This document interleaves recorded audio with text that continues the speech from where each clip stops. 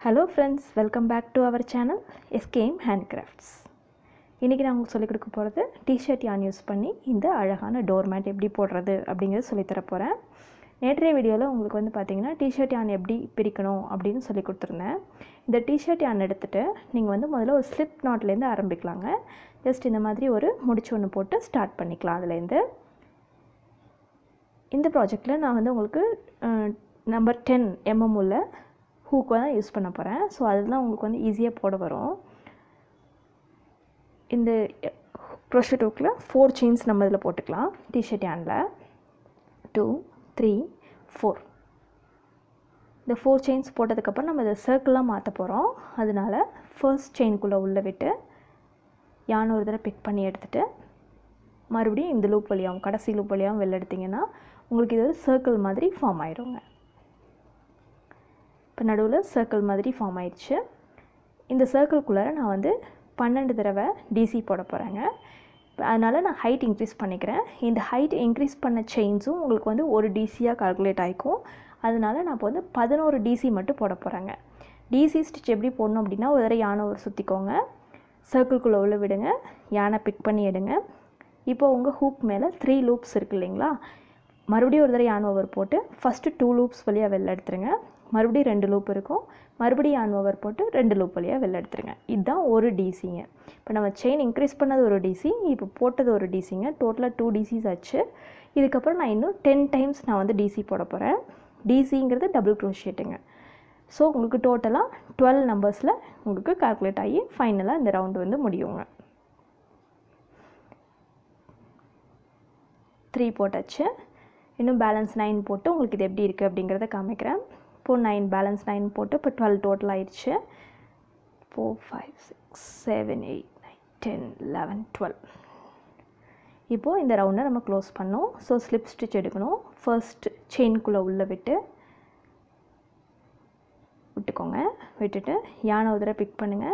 Big பண்ணி 2 loops வழியாவும் வெளிய எடுத்துருங்க. சோ உங்களுக்கு ஃபர்ஸ்ட் ரவுண்ட் கம்ப்ளீட் ஆயிடுச்சு. இப்போ ரவுண்ட் 2 போட போறோம். ஹைட் இன்கிரீஸ் பண்ணிக்கலாம். ஹைட் இன்கிரீஸ் பண்றது உங்களுக்கு ஒரு DCயா கால்குலேட் ஆகும்.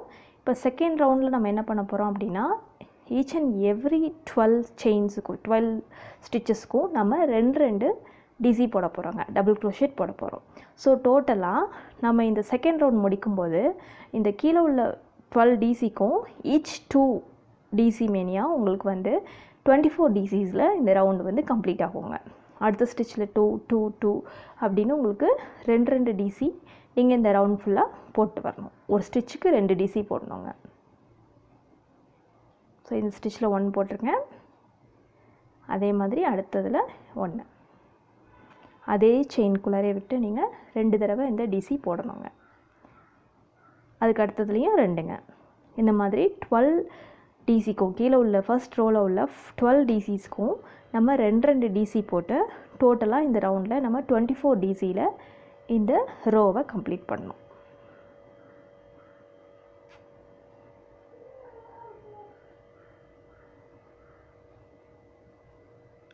each 2 2 போட்டு வாங்க. ஒவ்வொரு ஸ்டிட்ச்க்கும் 2 DC போடணும். சோ இந்த ரவுண்ட் முடியும்போது உங்களுக்கு 24 DC முடியிறது எப்படி இருக்கு அப்படிங்கறத காமிக்கிறேன். இப்போ 24 DC போட்டேன். as usual first ரோல நம்ம வந்து எப்படி finish பண்ணமோ அதே மாதிரி slip knot போடணும். உள்ள விட்டு இந்த லூப் வழியா வெளிய எடுத்தீங்கன்னா உங்களுக்கு வந்து செகண்ட் ரோ கம்ப்ளீட் ஆயாச்சு. அடுத்தது தேர்ட் ரோ. ஹைட் இன்கிரீஸ் பண்ணிக்கோங்க. இன்கிரீஸ் பண்ணிட்டு இந்த தேர்ட் ரோ எப்படி போடணும் அப்படினா ஃபர்ஸ்ட் இதுல 2 போடணுங்க. நெக்ஸ்ட் இதுல 1. அடுத்ததுல 2, அடுத்ததுல 1. அந்த மாதிரி DCs நீங்க மாத்தி மாத்தி போடணும். இந்த பேட்டர்ன் ஃபுல்லாவே நான் வந்து DC மட்டும் தான் யூஸ் பண்ண போறேன். சோ ஃபர்ஸ்ட் 2, அடுத்தது 1 அந்த மாதிரி போட்டுக்கோங்க. இப்போ ஏற்கனவே ஒரு DC ஆச்சு செயின் இன்கிரீஸ் பண்ணதுல. இப்போ அடுத்த DC அதே செயின் குள்ளரே நான் வந்து போட போறேங்க. இந்த செயின் குள்ளரையே அடுத்த DC டபுள் crochet. ஒரே ஒரு DC தாங்க போட போறேன். ஒரே ஒரு டபுள் crochet போட்டுக்கலாம். இப்போ அடுத்த ஸ்டிட்ச் போயிடலாம். இதுல 2 DCங்க.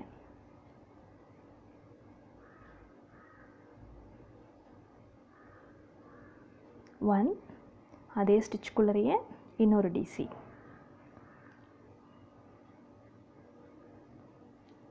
அடுத்ததில் 1ங்க. இப்போ 2 1 2 போட்டாச்சு. அடுத்ததில் 1 ஒரே ஒரு டிசி,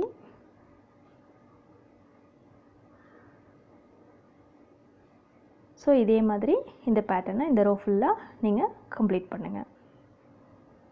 இதை முடிக்கும்போது எப்படி இருக்குது அப்படிங்கிறத காமிக்கிறேன். பார்த்திங்கன்னா இப்போ இந்த ரோ ஃபுல்லாக முடிச்சிட்டேன். ஆஸ் யூஷுவல் ரோ க்ளோஸ் பண்ணுறதுக்கு நம்ம ஸ்லிப் நாட் போட்டுக்கலாம். உள்ளே விட்டு பிக் பண்ணி எடுங்க. இந்த லூப் வழியாகவும் வெளில எடுத்துருங்க. ஸோ ரவுண்ட் 3 முடிஞ்சிச்சு. நெக்ஸ்ட்டு வந்து ரவுண்ட் 4.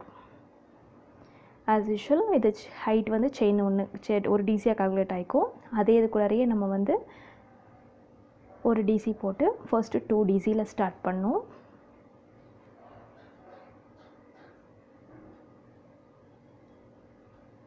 ஃபஸ்ட்டு இதில் 2 டிசி போட்டாச்சுங்களா. அடுத்ததில் 1, அடுத்ததுலேயும் 1, அடுத்ததில் 2. இப்போது என்ன பண்ணுறோம் அப்படின்னா 2 1 1 அதுக்கப்புறம் 2 இந்த மாதிரி நம்ம இந்த ரோவை போட போகிறோங்க. ஃபர்ஸ்ட் 2ங்க, அதுக்கு அடுத்தடுத்த ஸ்டிச்சில் 1 டிசி 1 டிசி, அதுக்கப்புறம் மறுபடியும் 2 டிசிங்க. இந்த மாதிரி ரவுண்ட் 4 நம்ம போட போகிறோம். ஃபஸ்ட் இதில் 2 ஆச்சுங்களா, 1 2, அடுத்ததில் சிங்கிள் டிசி. இதில் ஃபஸ்ட்டு அடுத்த ஸ்டிச்லேயும் ஒவ்வொரு டிசி போட்டுக்கிறோம். அதுக்கு அடுத்த ஸ்டிச்சில் பார்த்திங்கன்னா 2 டிசி போட போகிறோங்க.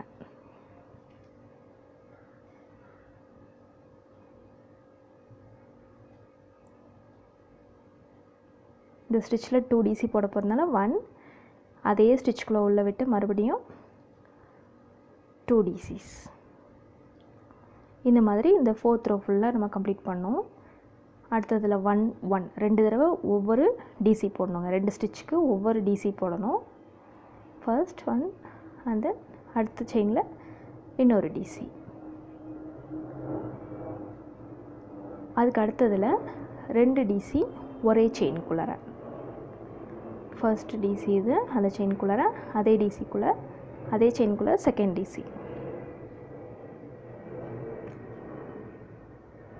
இப்போ இந்த ரோ பார்த்திங்கன்னா first 2, next 1 1, next 2, next 1 1, next 2, next 1 1. இந்த மாதிரி நம்ம இந்த ரோவை ஃபுல்லாக கம்ப்ளீட் பண்ணோம்.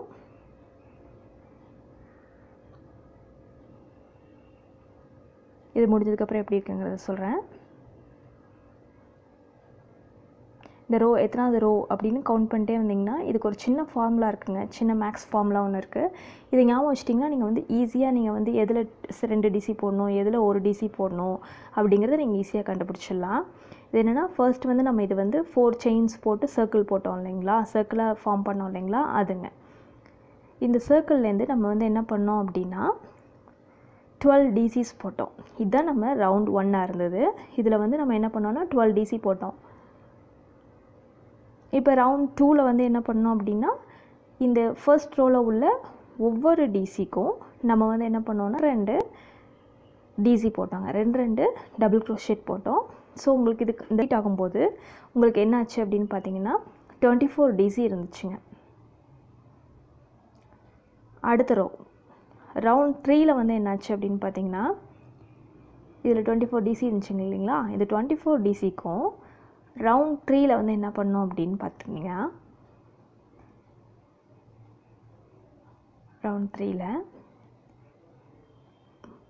இது வந்து ரவுண்ட் 3ல் ஒவ்வொரு டிசிக்கும் ஃபர்ஸ்ட் 2, நெக்ஸ்ட் இதில் 1, அடுத்ததில் 2, அடுத்ததில் 1 2 1 இந்த மாதிரி நம்ம இந்த 24 டிசிக்கு போட்டு வந்தோங்க. ஸோ இதை எப்படி நம்ம ஞாபகம் வச்சுக்கலாம் அப்படின்னா ரவுண்ட் 1ல் 12 டிசி சர்க்கிள்குள்ளே 12 டிசி போட்டோம். ரவுண்ட் 2ல் ஒவ்வொரு டிசிக்கும் 2 டிசி மினி உங்களுக்கு 24 டிசி வந்துச்சுங்க. ரவுண்ட் 3லேருந்து ரிப்பீட் மாடல் யூஸ் பண்ண ஆரம்பிச்சிட்டோம். 2 டிசி 1 டிசி, அதுக்கப்புறம் அடுத்ததில் 2 டிசி 1 டிசி அப்படின்னு போட்டுகிட்டே வந்தோம். இப்போ ரவுண்ட் 4ல் என்ன பண்ணோன்னா ஃபர்ஸ்ட் உள்ளதில் 2 டிசி, அடுத்ததில் இது வந்து ரிப்பீட்டுங்க. இது எப்படி ரிப்பீட் ஆகுது அப்படின்னு பார்த்தீங்கன்னா 2 DC 1 DC 2 DC 1 DC 1 DCன்னு repeat ஆகுதுங்க. இதே மாதிரி ரிப்பீட் ஆகிட்டே வந்துச்சு நம்மளோட ஸ்டிச்சஸ். ரவுண்ட் 1ல் 12, ரவுண்ட் 2ல் 24, ரவுண்ட் 3ல் ரவுண்டு 3ங்கிறதுனால மொத்தம் 3 தையல் அப்படிங்காமல் வச்சுக்கோங்க. மொத்தம் 3 தையல். அதில் ஃபஸ்ட்டு இதில் 2 DC, அடுத்ததில் 1 DC, டோட்டலாக 3. அடுத்து ரவுண்ட் 4 வரும்போது ஃபஸ்ட்டு இதில் 2 DC, அதுக்கப்புறம் ஒவ்வொரு DC. So round 4. ரவுண்ட் 5ல் வரும்போது பார்த்திங்கன்னா உங்களுக்கு ஃபஸ்ட்டு இதில் 2 DC, அப்போ 5ங்கும்போது 2 DC முடிஞ்சிச்சு. அடுத்ததில் வந்து 3 1 DC போட்டுக்கணுங்க. 5ங்கும்போது 2 DC, அது முடிஞ்சதுக்கப்புறம் ஒவ்வொரு DC 3 தடவை. திருப்பி இதே ரிப்பீட். அடுத்ததில் பார்த்திங்கன்னா ரவுண்ட் 6. ஃபஸ்ட்டு இதில் 2 DC, 6ங்கனால 2 முடிஞ்சிச்சு. ஸோ DC அடுத்த 1 DC எத்தனை போடணும்னா 4 தடவை போடணும். ஒரு DC, ஒரு DC, ஒரு DC, ஒரு DC. ஸோ இதே ரிப்பீட் மறுபடியும். இப்போ ரவுண்ட் 7 வரும்போது ஃபஸ்ட்டு இதில் 2 DC, அதுக்கப்புறம் 5 ஒவ்வொரு.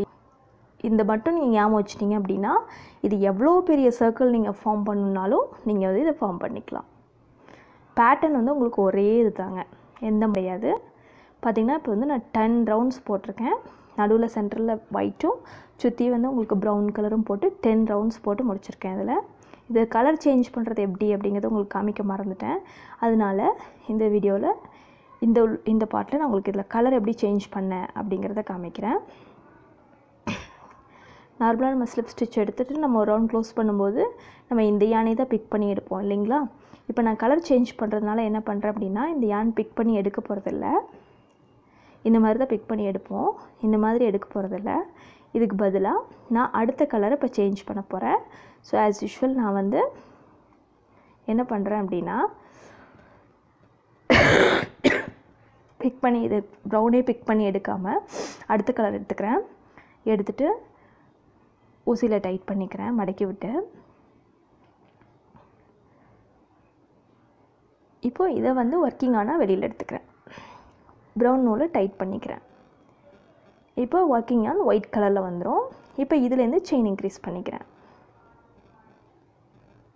செயின் இன்க்ரீஸ் பண்ணிவிட்டு இதே DC, இப்போ நான் ஏற்கனவே சொன்ன மாதிரி DC தான் போட போகிறேன். இது செயின் இன்க்ரீஸ் பண்ணது ஒரு DC ஆக்ட் ஆகிக்கும். அடுத்த DC நான் இதே செயின்லேயே கண்டினியூ பண்ணுறேன். இப்போ நான் 10 ரோஸ் ஏற்கனவே போட்டிருக்கேன்னு சொல்லிட்டேன்.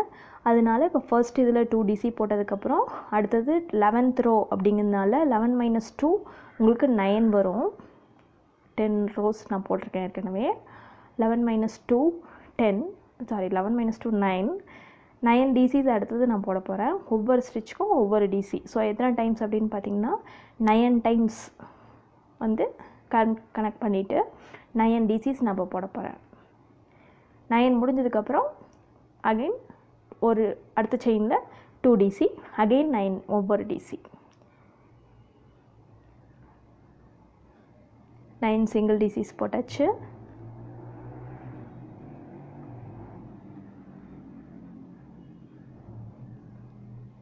இப்போது அடுத்ததில் வந்து பார்த்திங்கன்னா நீங்கள் 2 DC போடணுங்க. ஒரே ஸ்டிச்சுக்குள்ளரையே நீங்கள் வந்து 2 DC போடணும். இதே சேம் பேட்டர்ன் இந்த ரவுண்ட் ஃபுல்லாக ஃபாலோ பண்ணுங்கள். 9 டைம்ஸ் போட்டதுக்கப்புறம் அடுத்த ஸ்டிச்சில் நான் 2 DC போட்டிருக்கேன் ஒரே செயின்குள்ளே. அகெயின் மறுபடியும் 9 single DCs, 9 times single DC போட்டு அடுத்ததில் 2 DC போடணுங்க. இதை மாதிரி போட்டு இந்த ரோவை கம்ப்ளீட் பண்ணுங்கள். பின்னாடி இருக்க ப்ரௌன் கலர் நூலையும் அந்த ஒயிட் கலர் நூலையும் நீங்கள் 2ஆக முடிச்சு போட்டு அவுந்துடாமல் டைட் பண்ணிவிட்டு இந்த பேட்டர்னை முடிச்சிடலாங்க. இந்த வீடியோ உங்களுக்கு பிடிச்சிருக்கும்னு நினைக்கிறேன்.